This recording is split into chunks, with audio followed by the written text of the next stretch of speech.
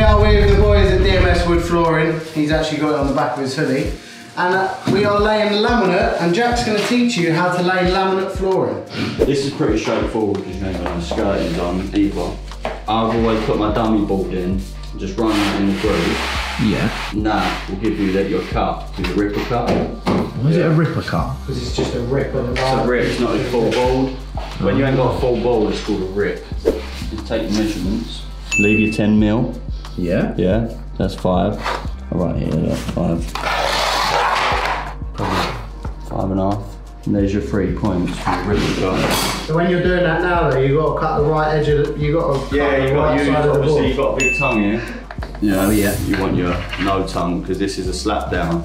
So that's 90, but you need your 10 mil gap, so 89 off your little edge. Square that off with your square, and then take your measurements.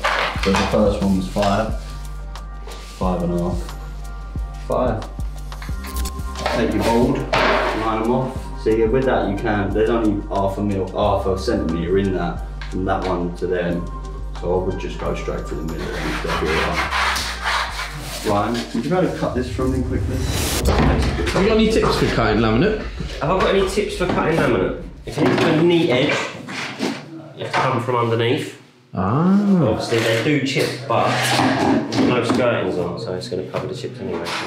That's absolutely fine.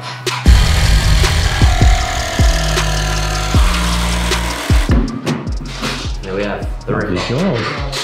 Okay, the ripper. Oh, cheers for that, Ryan. Thanks, mate. Have a look at the cut. That's how you do your ripper cuts. What are we doing now, Jack? This is just marking the end cut, but these are very easy to, like, even for you, even as a cameraman. Do you reckon I'll be able to do it even though I'm just a cameraman? You can do it. What I'll do is I'll just flip it around, big tongue on big tongue, give me my 10 mil gap. Oh, so you want the big tongue on the big tongue? Yeah, mark it on the joint, because once when I flip it round, now that's my cut.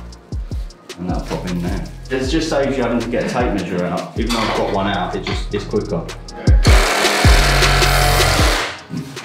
And watch your into your long join first, because that just makes your life easier.